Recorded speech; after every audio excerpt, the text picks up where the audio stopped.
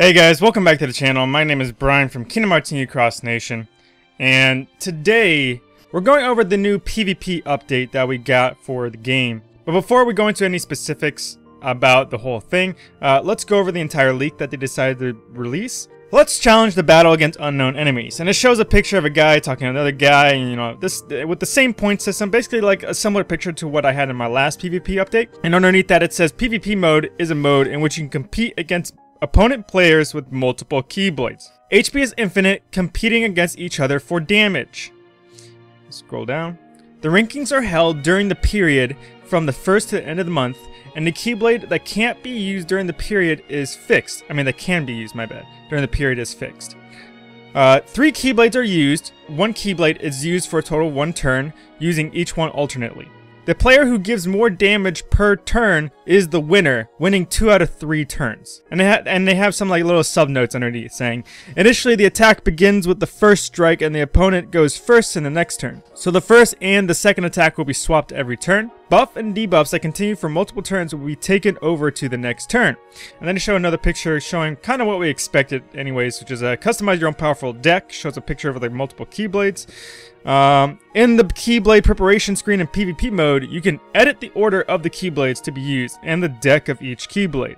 Underneath this they have, unlike traditional deck organization, one medal cannot be set on multiple decks. That's key. The order of keyblades and where to set powerful medals is the key to capture. Alright, so just from this alone, we have quite a significant amount of information that we have to process, okay? The first one being kind of what we expected, which is that the way you win is whoever ends up being able to do more damage to each other. HP is infinite, which makes sense, kind of what I expected. Because like realistically we only have around like 6,000 HP at most, like more or less. We can easily do that much with just like 1 medal. Heck, Kairi and Shioni X can probably very easily do more than that just by themselves. That makes complete sense to have infinite HP for this mode. There's a few like key things though that like stand out about this new mode. The first one being you're using up to 3 keyblades. They are pre-selected every month and the mode lasts for the entire month, kind of like Colosseum. As well as that you can't use the same medal more than once throughout all three of your setups. Okay. That changes things a little bit. I know in my last PvP update video, I gave my thoughts about what to expect and whatnot, and like whether or not turtle strategies are gonna be good and whatnot, and like I had my own little triangle. I still believe they can still work. It's just gonna be slightly different from how I imagined it. Overall, I like how this is going, solely because of the fact that it definitely balances the game, at least for this mode, quite a lot. It's not gonna be as easy to just run your most busted setup every single turn. I know a lot of people have been fusing their old medals with good skills into new medals to like preserve the skill. That's going to end up hurting you this time around, because now you might actually need to use the old medals in order to make sure you can have legitimate keyblade setups too. The fact that your stats, if they last for multiple turns, can carry over into the next turn is actually really good. And can actually really low-key help us out a lot, especially when it comes to like using turtle setups and whatnot, because to be honest, most turtle medals, or most decent turtle medals for the strategy already last for like 2-3 turns anyways. So being able to apply that into other turns can be really good. In terms of strategy, there's one main thing that I'm curious about, that I need to find out more about how exactly is it going to be working before I can make any like type of specific strategies or comments about it. And that is exactly is what determines who gets to go first on the first turn. Because of the fact that they mentioned here that you're going to be taking turns going first in the battle, knowing how the attacking order is going to happen is going to be absolutely huge for a majority of people's strategies.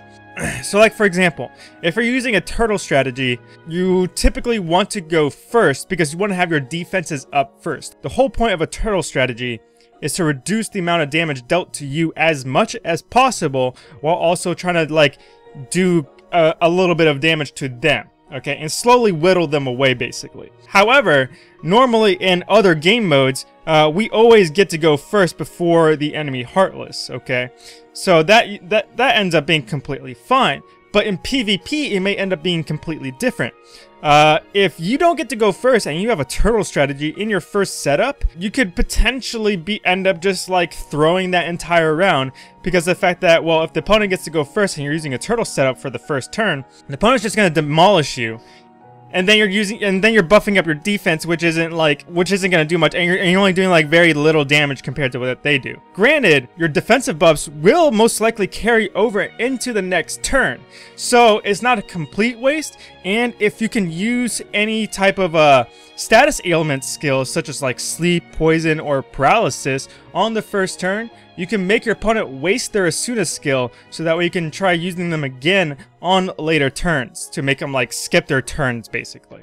It's these type of situations about knowing how the attacking order is going to work before you even jump into the battle that is going to be able to help drive and determine a lot of people's strategies. Because think about it like this. They already declared that in this game mode, you can literally challenge anybody. So if you really wanted to, the 9,000th ranked player can challenge the #1 player if they really wanted to. So because of the fact that you can just fight anybody at any given time, it comes into question, well, how exactly is the first attacker going to be determined? Like, let's say, for example, they go by an attacker initiative based system where whoever's the attacker gets initiative and they get to attack first turn 1. Okay, if that's the case, then yeah, using a turtle strategy as an attacker can be great, okay, because it means you get those buffs and stuff that I mentioned. However, if it's the defender has initiative type of system instead, that means that running a turtle strategy the first turn may not be the greatest as the attacker, and you might want to end up using a turtle strategy on the second turn instead. Just like I stated in my last video, dispel type effects that can get rid of your opponent's buffs, such as like defensive buffs and whatnot, will be absolutely like so good in this mode, because you know people are gonna be trying to run turtle strategies at least one of their keyblades, depending on the keyblades that are being used and whatnot. Heck, I'm gonna be one of those people. And I know a lot of people haven't been like, oh yeah, no, status ailment effects are gonna be great, blah blah, are not gonna be great, blah blah blah. They have Asuna. Turtle strategies are not gonna be good because you could just debuff them, blah blah blah. You guys aren't wrong necessarily, but at the same time, I think you guys aren't taking into consideration the full aspect of the mode. But like with Asuna, okay, that only lasts for 1 turn. Alright, with our current pet skills anyways. So the strategy for PvP would be, you would have at least 2 keyblades, that maybe even all 3, that have medals at the very beginning of the setup, that have a status ailment effect on them, or at least in the setup, that have a status ailment on them, okay?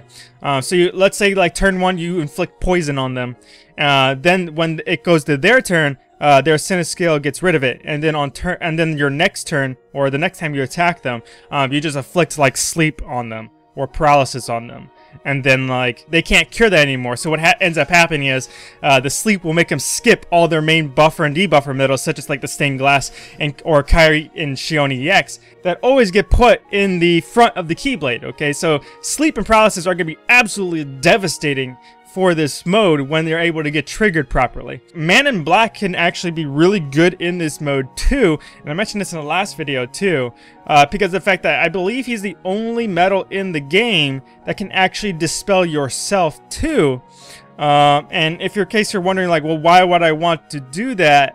That would be solely for the reason of, you would use him for like a turtle, you would use him like in a turtle setup, you would put a status ailment skill on him, and then just in case the opponent tries debuffing your strength, your general strength, or even just your general defense over multiple turns, such as with like Vexen Plus or HD Zexy and whatnot, because they do last for multiple turns, Man in Black can be super useful, because like you can just help get rid of all those debuffs that are on you, and then just have your normal buffs from there on. If any of you guys were in my stream last time, I went into super detail about this, okay? I'm probably missing quite a few things, but yeah, no, I'm heavily looking into this whole update. Something I do want to mention though, because of the fact that the keyblades are going to be predetermined every single month, that also provides a certain danger to turtle setups. or strategies, solely because of the fact that like pretty much most of the main turtle medals for turtle strategies right now, the decent ones I should add, are mostly magic based. Right now the only non-magic based turtle medal that's actually really good is Vexen Plus, and Vexen Plus is a power reversed medal instead. Otherwise, the other main meat and potatoes like type medals for turtle setups are decent are going to be medals like HPO, Chicken Little, and HD Zexion. So for those months that end up having, let's say they end up deciding to go a pure speed month where we have Sleeping Lion, Missing Ache, and Lady Luck all in one month. Months like those are going to be absolutely like cringy to fight in, because of the fact that like right now speed is one of the worst attributes in the game, as well as because of the fact that, well, there's really no decent speed-based turtle medals in the game as of right now. So after realizing this, I really hope that Senna decides to go in a direction where they can start releasing more turtle-based strategy medals that are not just focused in like the magic section. Even though they're kind of branching out into the power a little bit, it would be nice if they bring in some more speed ones too. At least 1 or 2 speed ones would be nice. So last thing before I leave off in this video is because of the fact that we are using 3 separate Keyblades, and I mentioned this before, that means we can't use medals like Kairishoni X every single turn. Which means that we're gonna need at least 1 or 2 decent buffer and debuffer medals for our 3rd Keyblade. Or if you only have 1 Kairishoni X, for example, maybe for 2 of your Keyblades. And this is where the new stained glass medals are gonna be really important. And are going to come into play quite heavily if you can get your hands on them. So if you're looking to do PvP mode, I strongly recommend trying to get some of those, because those are going to be by far some of the best medals that you're going to have for PvP. Other than that, that's it for today, guys. If you enjoyed the episode, please leave a like and subscribe and hit that bell button. Feel free to let me know your thoughts about the whole PvP mode. Are you excited? Are you not? What do you think you're going to be running? Would you want to come and fight me in one of my streams? Let me know in the comments section below. But other than that, my name is Brian from Kingdom Hearts Cross Nation, and I will see you guys in the next video. Peace.